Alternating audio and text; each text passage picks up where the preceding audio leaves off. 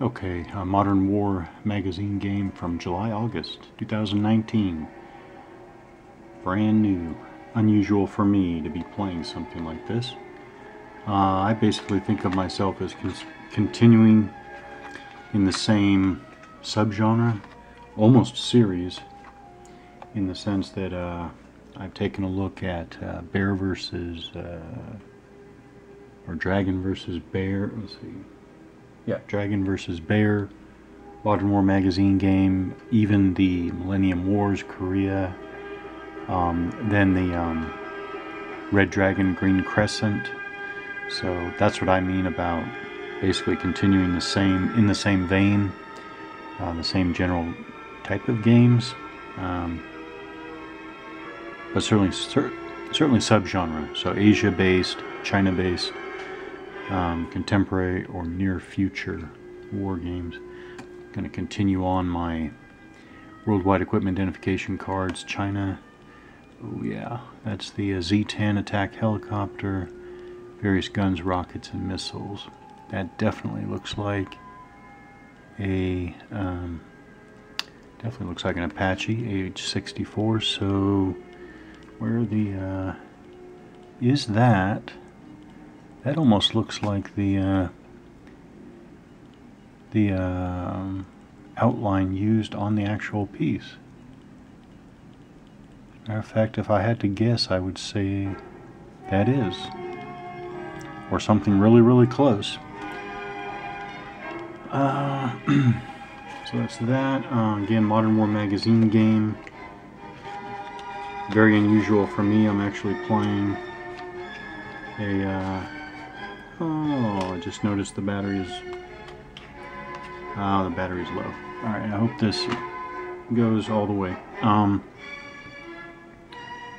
Pretty nice looking cover there. Obviously Chinese main battle tank there. Pretty nice. Let's see, did they tell us what it is? Yeah, that's a ZTZ-99A2 is what it is. So modernized Chinese ZTZ-99A2 main battle tank. Alright, dragon that engulfed the sun. Yeah, I guess I'll give the background. So this game simulates, this is a very brief introduction, I'm actually reading just half of the rules introduction piece here. This game simulates a near-future hypothetical Chinese invasion of Japan.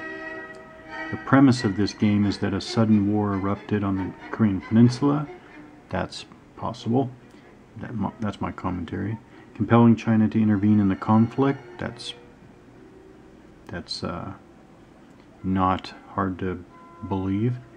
Well before the United States could reinforce South Korea sufficiently to prevent it from being overrun.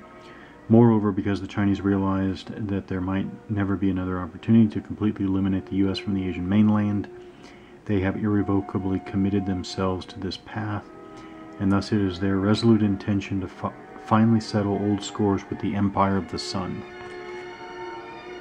There we go, and I want to jump right into the sequence of play, which by the way is not as it's printed on the map. So you have a little game turn sequence printed on the side of the map, on this side of the map. So you call that basically the northwestern side of the map. You have your combat results table, your submarine attack chart, game turn sequence, and train effects chart. Unfortunately, the game turn sequence printed on the map is not correct.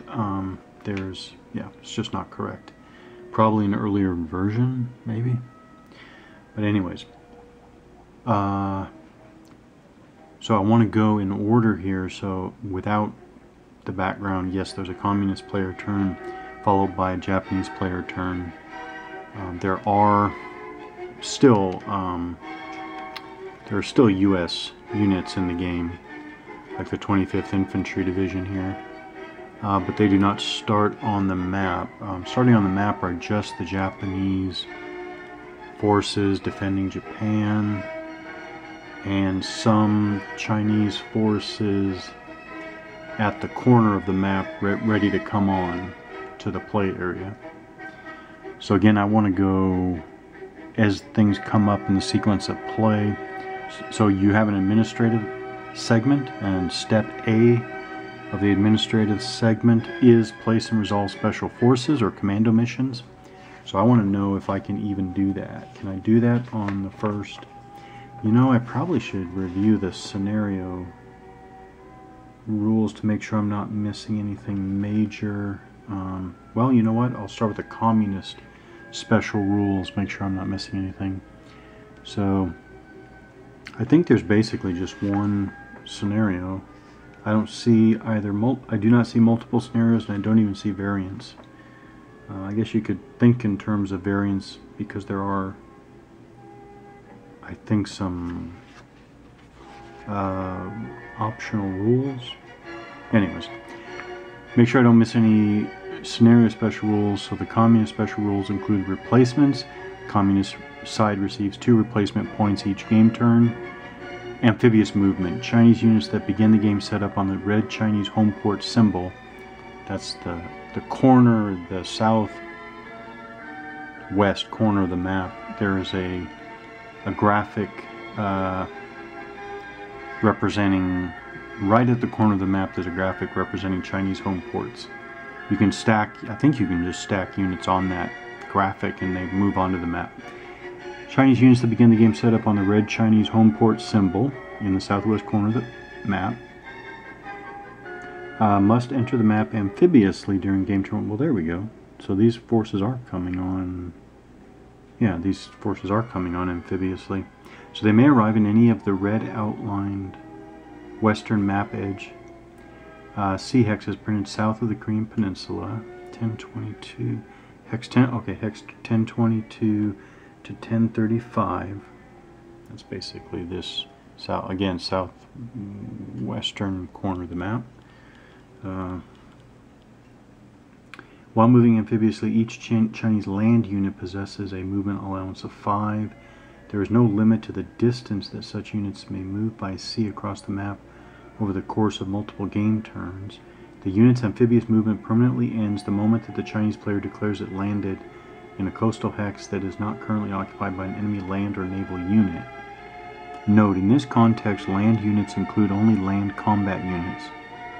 It does not include missile, SAMs, or units moving amphibiously. An amphibiously moving land unit may be attacked by enemy air and naval units exactly as if it is a naval unit, to include the possibility of submarine attacks, but it cannot attack or be attacked by land combat until it is landed. Alright, that's it though. So I guess actually the important thing is really just this amphibious movement. So, but still the special forces come first. So can I do special force attacks right away? The communist player may use any or all of his special forces type land units during the administrative segment of any game turn to conduct commando missions. The player is not required to use his special forces units in this way and may instead employ his special forces like regular land units. Okay, major insertion or minor insertion. So when can they come on? Come on, come on, come on. Commando mission. Where do they... Alright, there are different types of commando missions. Does that matter? Oh, yeah, it does, okay. There are commando missions, capture the government, raid airbase. That could be interesting. Sabotage SAM battery, that could definitely be important. Sure. So place the special forces unit in any unoccupied land hex adjacent to a free world, I guess that's what they call the Japanese side, free world SAM unit. Okay. So that actually could be a good possibility. Okay. We also have sabotage SSM battery. So here's an SSM battery example here at Sakaida, and I know I put SAM batteries protecting air units.